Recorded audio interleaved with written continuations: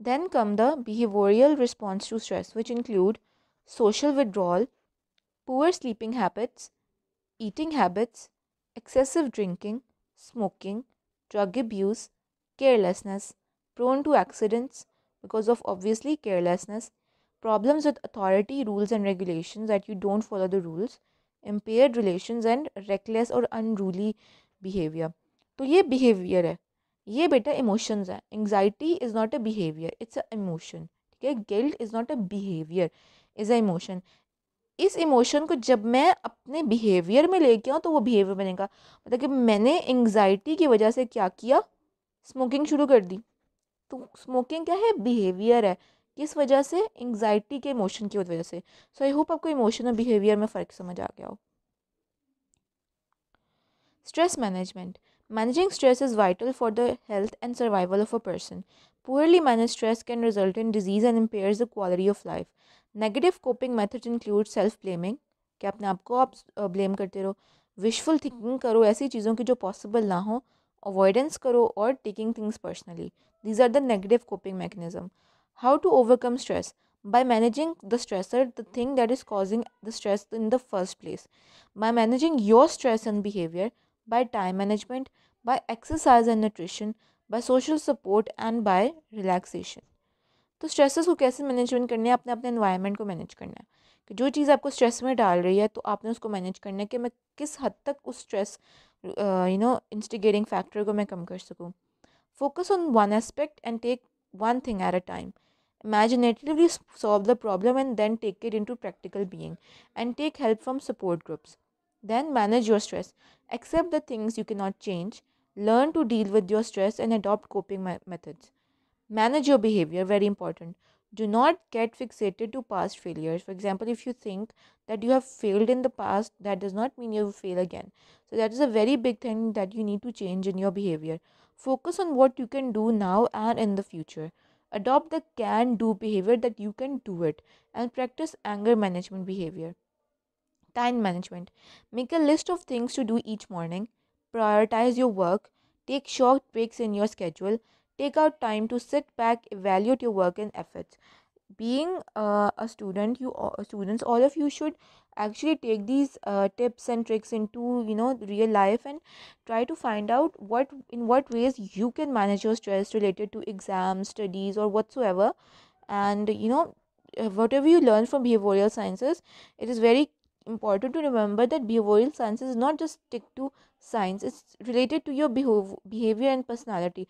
So try to correlate with it and take it into play in your real life as well. Learn to say no to unreasonable demands. Give yourself permission to engage and enjoy the leisure time. Schedule periods of some quiet time, and learn to delegate responsibilities to your colleagues and partners in your profession. Exercise and nutrition. कहते हैं ना, a sound body has a sound mind. अगर आपकी body healthy होगी, आपका mind healthy होगा. सो exercising 3 to 5 times a week conditions you to deal with stress. Keep caffeine intake to minimum. Stop smoking. Eat less of fat and sugar products, and eat more of fibers, vitamin B and C. Social support. Develop a circle of supportive friends and family around you, and utilize resources that can help you. And relaxation में आप meditation कर सकते हो, योगा आप कर सकते हो. Practice progressive muscle relaxation, deep breathing exercises, and engage in hobbies. Patient stress. Patient का स्ट्रेस किन वजहों से हो सकता है? Stress due to the illness it self and stress due to hospitalisation. तो इलनेस की वजह से क्यों होगा? Change of role. For example, आप एक जॉब करते थे और अगर आप पेशेंट बन गए हो तो सबसे बड़ा आपका रोल चेंज हो गया. आप पेशेंट बन गए, सबसे बड़ा स्ट्रेस आप पे ये होगा कि मैं मरीज़ बन गया हूँ. फिर फाइनेंशियल लॉस. ऑब्वियसली जब आप पेशेंट हो गए तो आप अब जॉब नहीं कर सकते, और जॉब नहीं कर सकते आप कमा नहीं सकते. स्टिग्मेटाइजेशन. तो स्टिग्मा का आपको याद है, एक डिस्ग्रेस बन जाओगे सोसाइटी में. हर कोई आपको देखेगा कि ये तो मरीज़ है, से दूर दूर रहो, and so on. Loss of self esteem. Fear of becoming handicapped and uncertain prognosis. आप सब लोगों का होम टास्क ये है कि आपने डिसेबिलिटी और हैंडीकैप में फ़र्क जो सा है पढ़ना है, और फिर मुझे जो सा है ना आप लोग बताओगे, जिसे कहते हैं ना कि जब हम लोग मिलेंगे तब आप लोग मुझे बताना, लेकिन कम से कम ये एक होम टास्क के तौर पे आप लोग ले लो कि डिसेबिलिटी में और हैंडीकैप में फ़र्क क्या है, बड़ा इंपॉर्टेंट फ़र्क होता है। ये मैं आप लोगों पे छोड़ती हूँ उसको पढ़ना। Stress due to hospitalisation, loss of privacy, obviously loss of autonomy. कई मौक़ों पे डॉक्टर्स को अपने तौर पे भी डिसीजन लेने पड़ेंगे। हो सकता है अगर आप अनकॉन्शियस हो, आपकी फैमिली मेम्बर्स लें, तो कई दफ़ा आपका जो राइट टू प्रोसीजर है वो आपसे छीन जाता है, सेपरेट हो जाते हो अपनी फैमिली से। Need for doctors approval in everything, handing over health matters, threat to society and financial circumstances, and unsatisfactory information being in a hospital। तो ये सारे स्ट्रेसेस ड्यू टू हॉस्पिटलाइजेशन है। Reaction of patient to illness in hospitalisation में patient denial में जाता है, anger में जाता है और डिप्रेशन में जाता है। ऑब्वियसली ये 3 चीज़ें हैं जो कि स्टेजेस ऑफ ग्रीफ में भी थी, और इसके साथ साथ वो डिपेंडेंट भी हो जाता है। Now, very important, psychotrauma. What is psychotrauma?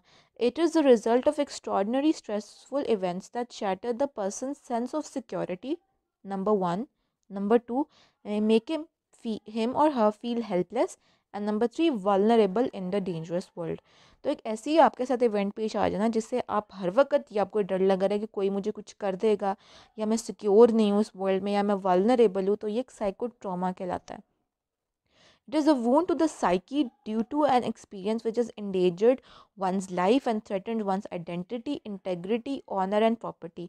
सबसे बड़ी मिसाल इसमें है चाइल्ड सेक्सुअल अब्यूज़। किसी के साथ बचपन में अगर कभी सेक्सुअल अब्यूज़ या सेक्सुअल मोलेस्टेशन हुई होती है, तो वो लोग मरते दम तक भी उस बात को नहीं भूल पाते, और वो लोग हमेशा उनकी पर्सनैलिटी सबमिसिव रहती है, टिमिड रहती है, और वो कभी भी उतना उनमें कॉन्फिडेंस नहीं होता कंपेयर टू उन लोगों के जिनके हेल्दी और अच्छा चाइल्डहुड गुजरा होता है।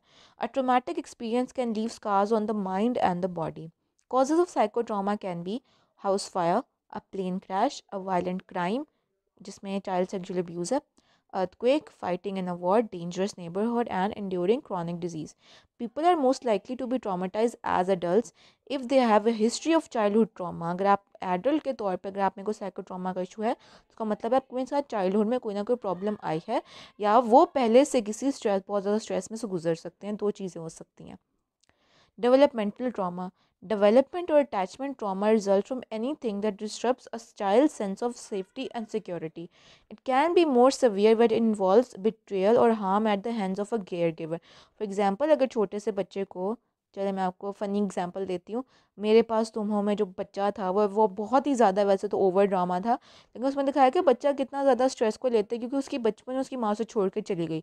तो उसने ये एक्सपीरियंस किया कि मेरी केयर गिवर मेरी माँ थी, और जब आपको बिट्रेयल किसी ऐसे बंदे से मिलता है जो कि आपके बहुत क्लोज होता है, तो एक डेवलपमेंटल ट्रॉमा के तौर में, एक साइको ट्रॉमा के तौर पे आपके दिमाग में वो चीज़ बैठ जाती है।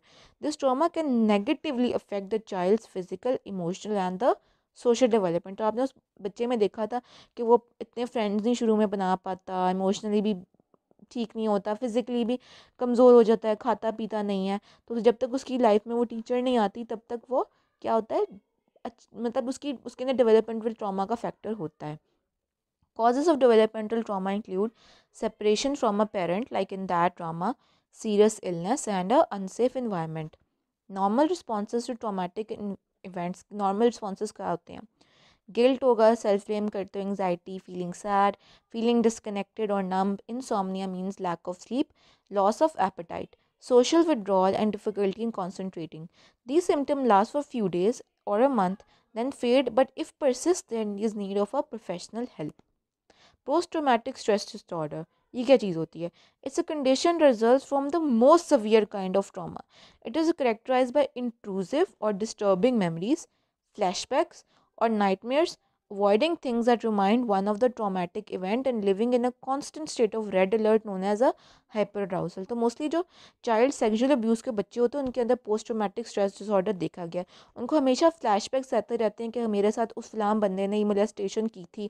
हर वक्त वो अटेंशन में रहते हैं, क्राउड में जाना पसंद नहीं करते, स्ट्रेंजर से दोस्ती करना पसंद नहीं करते, बिकॉज उनके अंदर एक post traumatic stress disorder, trauma के बाद एक ऐसा स्ट्रेस का डिसऑर्डर आ गया।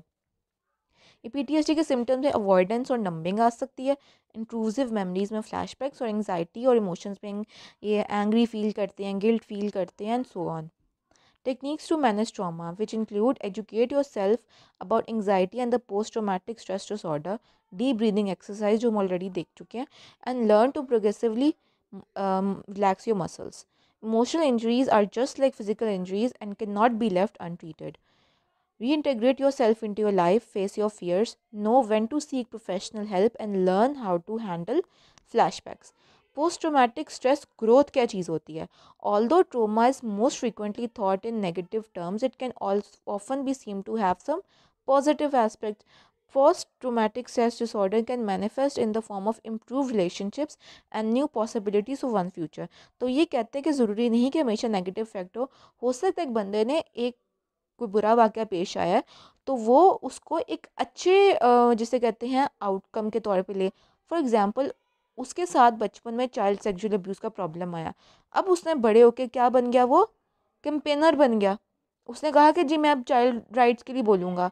एक फ़ीमेल है, उसने डोमेस्टिक वायलेंस किसी ज़माने में फ़ेस किया अपने हस्बैंड के हाथों, उसने अपने हस्बैंड से सेपरेशन ले ली और अब वो एक वॉलंटियर बन चुकी है किसी एनजीओ के अंदर और फीमेल की राइट्स और के लिए काम करती है। तो क्या हुआ, उसने उसके अंदर एक पोस्ट ट्रॉमेटिक ग्रोथ आई है। तो उसने पॉसिबिलिटीज़ बनाई फ्यूचर के लिए और इम्प्रूव रिलेशनशिप्स बनाए अपने इर्द गिर्द से। तो पॉजिटिव एस्पेक्ट्स भी ऑब्वियसली होते हैं। Some losses can produce valuable gains, and individuals may find themselves becoming more comfortable with intimacy and having a greater sense of compassion for others who experience life difficulty. Because आपने खुद difficulty face की होती life में, तो आप अगलों के साथ भी कंपैशनेटली उनको फील कर सकते हो। Thank you very much. I hope आपको ये लेक्चर समझ में आ गया हो। अल्लाह हाफिज़।